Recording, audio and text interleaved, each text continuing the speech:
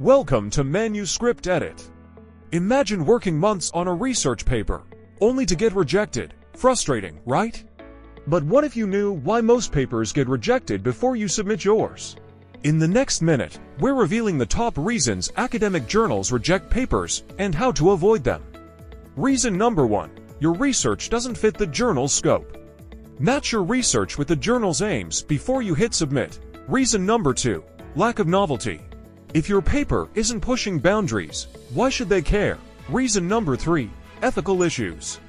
Double-check your research ethics to avoid getting blacklisted. Reason number 4. Incomplete or poorly formatted submissions. Forgetting key parts, it's a fast track to rejection. Even after initial checks, weak methods or poor data can sink your paper during peer review. With the right prep, you can avoid these pitfalls. For the full breakdown, read our blog Common Reasons for Research Paper Rejection in Academic Journals to turn your research from rejected to accepted. Click the link below or visit manuscriptedit.com. Thanks for watching. Don't forget to subscribe to our channel.